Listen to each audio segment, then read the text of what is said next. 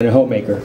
Then came stints as a Marine in the Korean War, and later as a student at Stanford University and the Otis College of Art and Design, where he still teaches.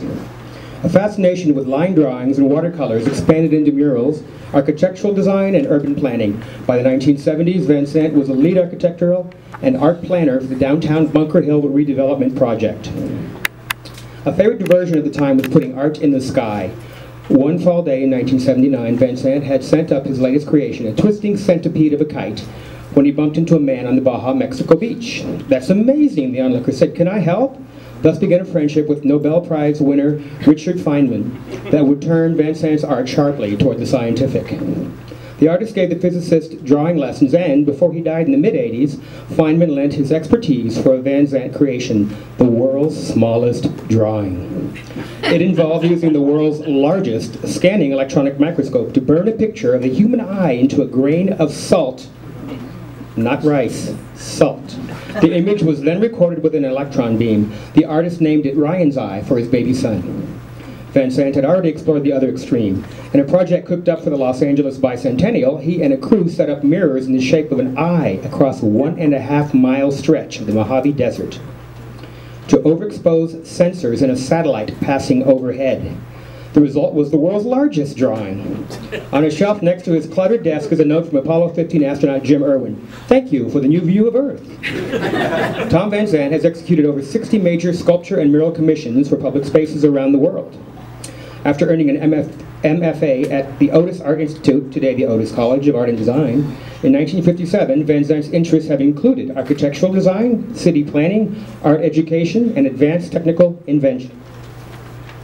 He is also the founder of the Geosphere Project, an ambitious environmental display system designed to illustrate the issues of Earth resource management.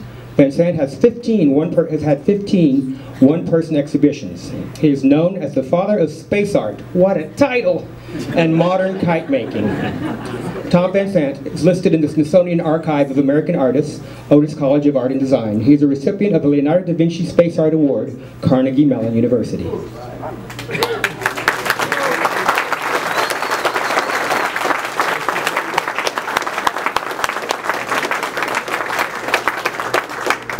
Thank you for that presentation. An occasion like this usually makes me think of the roots of my work. Does anybody remember an artist by the name of Millard Sheets?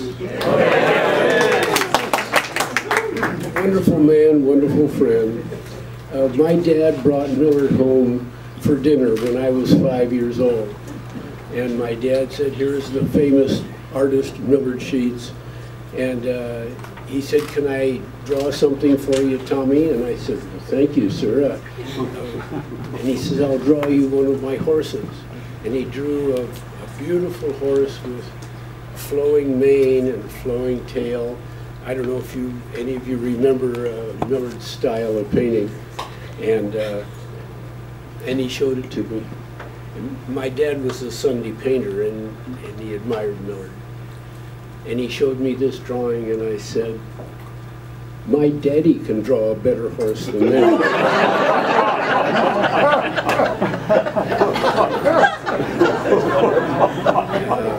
After my dad sort of recovered, Millard said it was all right, and he roared with laughter, and I became like a son to Millard. And when he'd go painting in Mexico and so forth, I'd be his gopher and find directions for him in Spanish.